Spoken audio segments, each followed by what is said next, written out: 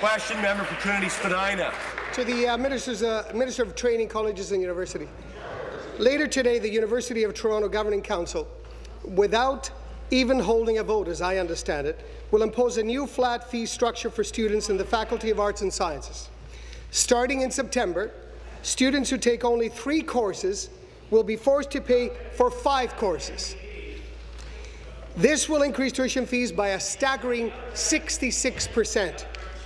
Does the minister support this plan? Mr. Speaker, I'm very proud that our government has worked very hard to make sure that post-secondary education is affordable for students in the province of Ontario.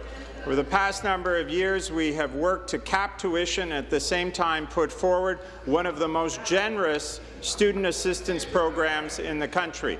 Some of the changes that we brought in about a year ago have addressed a variety of concerns that were brought forward to us from student groups and organizations. It's very interesting, Mr. Speaker. We did an exercise, which I'm very happy to share with members, where we looked at a student from a family that was earning $70,000 a year. Mr. Speaker, when we took office, that student, if he went away to study, would have received about $4,000 in loans. Under our program, he would receive $12,000, the same student, in a combination of loans and grants. Supplementary.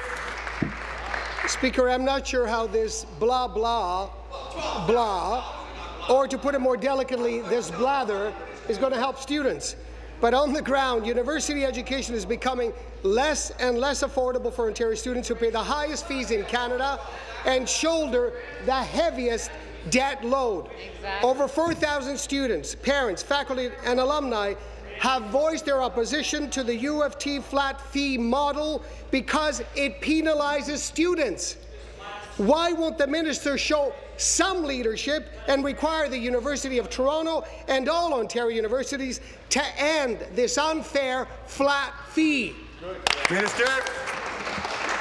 Mr. Speaker, I quite frankly find it galling that a member of a party, when they were in power, who cut student aid by 48% and allowed tuition to increase by 50%, would stand up and say that our efforts would stand up and do nothing short but applaud our efforts to make sure that education, post-secondary education in the province of Ontario is affordable. Mr. Speaker, we have a tuition framework in place which limits tuition increases at colleges and universities. If colleges and universities do take advantage of that, they have to provide additional funding and support to students who are in need. Mr. Speaker, I am proud of the fact that in the province of Ontario, we have the most generous student assistance program in the country, which is benefiting students and has seen an additional 140,000 students at our colleges and universities. I have no lessons to take from a member. Thank you. New question, the member from Guelph. Yes, thank you, Speaker.